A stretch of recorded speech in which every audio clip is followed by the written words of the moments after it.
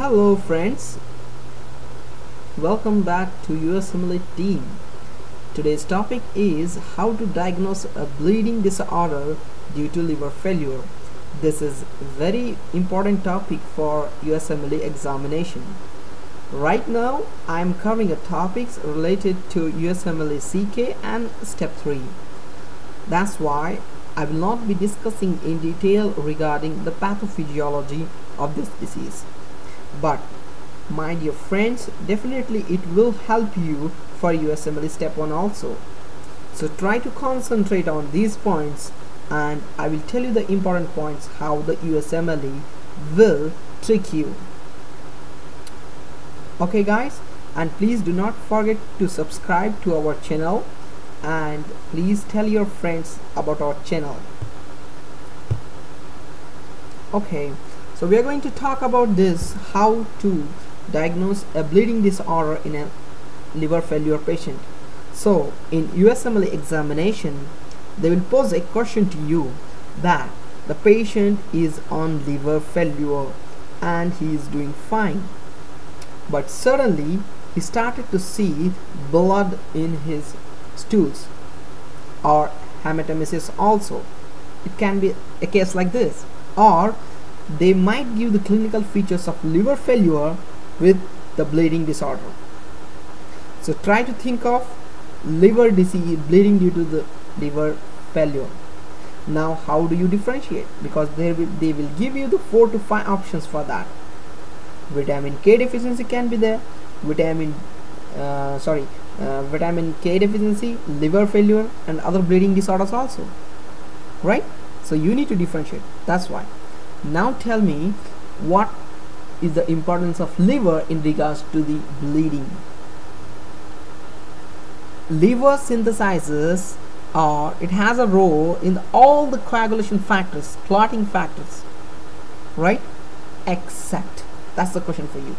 Tell me, except it only synthesizes one coagulation factor. What's that? Okay, take your time and think and tell me. No. Yes, it's a factor 8 and own Willebrand factor. These factors are not dependent on the liver, so they are not affected in a liver failure patients. Now the interesting question or interesting part comes. That is, now what will be the lab findings? Guys, the PT and the PTT will be raised. Oh, that's very interesting. Why PT is raised? Tell me. We have uploaded a video, different video on a PT and the PTT. Just go through that. Type PT or prothrombin time by MRCPCS team or partial thromboplastin time by MRCPCS team. You will get those videos on YouTube. Just go through once because those are very important for your examination, for USMLE examination. Very important points. Now the PT, there's a prothrombin time. What are the coagulation factors are seen with this? Is a 1, 2, 5 and 7 and 10. So 8 is not included in the PT, right? 1, 2, 5, 7 and 10. That's why, because of this, what happens, the PT will be affected more than PTT. In USMLE examination, they can give PT and the PTT is raised. Look at the level of PT compared to the PTT. They will give the PTT is raised but little above the normal. That's it. Whereas a PTT would be very hugely elevated or severely affected. That's why initially what happens, the patient will have more PTT. PT is elevated than PTT, but in the later stages or in the later stages both are elevated, but the PT levels are increased. Okay, like same like alcohol liver diseases where you see ASTs are elevated, but ASTs are elevated more than ALTs. Same like this. Okay, now I will confuse you. Oh, I would say it might be due to vitamin K deficiency.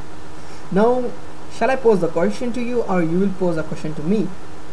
Okay, let me pose a question. You answer me. Think. What do you do? Guys, if you want to differentiate in a patient of liver failure whether the bleeding is due to the liver failure or due to the vitamin K deficiency, the answer is just give the vitamin K. If the bleeding stops, then you are done. You're right at the diagnosis. That is, it is due to the vitamin K deficiency. If not, then it's due to the liver failure. So what we learned the two important points. If you are sure about the diagnosis, if you're looking for a diagnosis of bleeding due to the liver failure, look at the PT and the PTT levels. Both might be raised, but the PT is severely affected, or sometimes they can give only PT is elevated. Okay. The second important point is if they give vitamin K deficiency and the bleeding stops, then it's a vitamin K deficiency. It's not a liver failure, bleeding due to liver failure. Okay, very important points. How do you treat it? Okay, well, the patient is vitamin K deficient, then you give vitamin K. But what about if it is due to the bleeding due to the liver failure? Okay, I will answer this question and you have to tell me why. It's a FFP, that's the fresh frozen plasma. Now you tell me why fresh frozen plasma. Okay, the answer for this is I gave you the pause, I gave you some time to think. The answer for this is because the fresh frozen plasma has all the clotting factors with it. So that's why we give in these patients with liver failure. And the rest of the conditions you need to treat in the liver failure. But bleeding due to the liver failure, if it's severe, go ahead with the fresh frozen plasma. Okay guys, the other important thing what I forgot to tell you, that there can be a low platelet count in a patients with liver diseases. Okay, there is a link below. I don't know whether you are able to click on that. If you click on that, you will be opening a page on FFP by Myanmar CPCS team. So just go through once, because you need to know the test very well, so that you can, because sometimes they can ask you and trick you very nicely and ask you the indication of FFP. So if I have told you in detail regarding the indications of FFP, how it is done and everything. So just go through once and definitely you will get more and more knowledge. Hey guys, thank you so much for watching my video. I hope you're going out with some knowledge. Okay, thank you so much. Take care.